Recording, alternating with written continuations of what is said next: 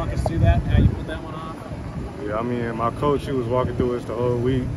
He was telling us, once we see that look on the end, then ain't nobody can guard us, but the end got to peel. And once I seen wasn't nobody going, we were down the field, then me and Avery was on the same page.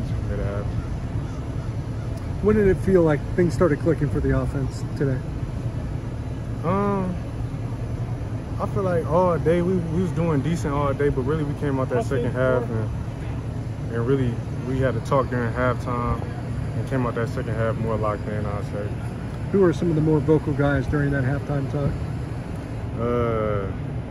One, Marquise, he was in my ear even before halftime. After halftime, he was pushing me to the limits. Austin Moore, he really, when we first came in here, he got everybody right, everybody mind right, and mainly them two for me, I'd say. Coach said the defense is really, you know, on the offense at halftime. What does that say when they're, you know, willing to get on you like that? I mean, maturity. Like my coach always say all the time, that's maturity. When you're able to tell your teammate what they need to hear, not what they want to hear, and we be able to take criticism, lock in. That's all it is. Just kind of pulling a game out like this against Tulane, does that feel like more of a sign of relief, things to work on? How do you exit this game feeling?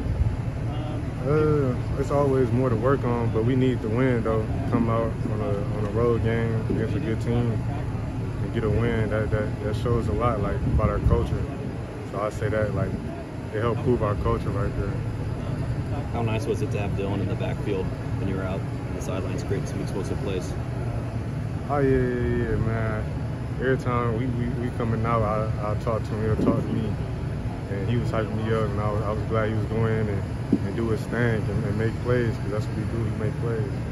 2 weeks in a row, you guys have been better in the second half and the first half on offense. What do you got to do to even that out?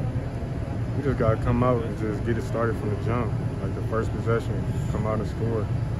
And keep on the whole game. Don't stop.